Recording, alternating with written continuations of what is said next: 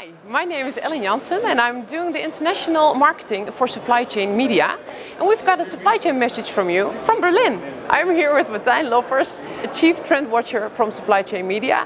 And we've got some interesting interviews planned for you. What can we expect? Hi Ellen, I'm going to interview some people and I have three questions.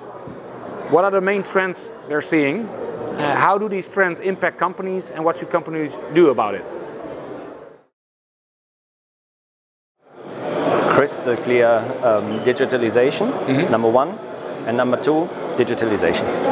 The convergence of digital levers such as big data, AI, IoT, and to build meaningful use cases that support procurement, supply chain to create value to the enterprise. And second, it's about how those functions, supply chain, procurement can earn a seat at the table. The main trends we see right now is robotic technologies and artificial intelligence. My perspective, for some it's the paperless office, for some it's replacing one software by another software, and again for others it's truly innovative ideas around cognitive elements in procurement. So this implies a completely different impact in terms of addressing strategic objectives, in terms of effectiveness in procurement, where they are able to deliver incremental savings, but also efficiency is still a big topic.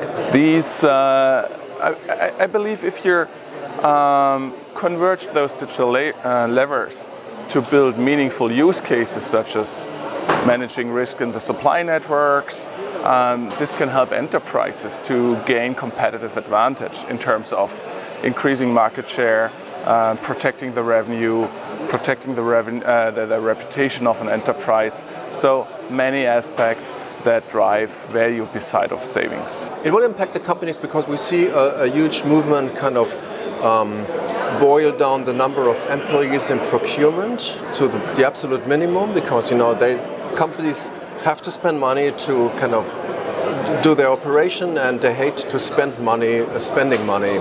So meaning automation and process optimization is always a good thing, and this is something that we are standing for.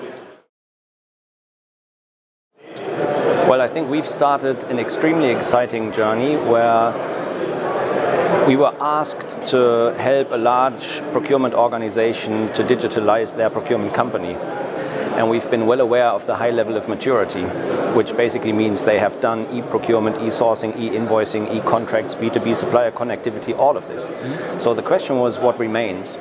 And we started investigating together with them what it could mean to them and identified a white spot in the landscape of procurement systems. And we're now co-developing a tool, a system, together with this client where we share the IP and go to market together with a completely new piece of software. So truly exciting. I recommend those enterprises to do a first tiny step into digitization and learn, get the value out of those initial steps and increase the footprint and get more traction and getting also the buy-in from the top management, and these are the right steps, and continue the journey to improve and create value for the enterprise.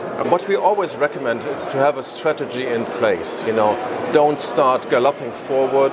Just think about what you want to do and where you want to be in 2, 4, 5 years, and then start growing and expanding this type of technologies. It's always bad to use this in a big bang approach. So you should start slowly, kind of create experience, learn from experience, because sometimes you fail, and failing means that you may have to learn how you shall do it different. So start slow, but start, because otherwise, all your competitors are going different ways and they're going to kind of bypass you. This was our supply chain message from Berlin. I hope you liked it. See you next time. See you next time. Bye-bye.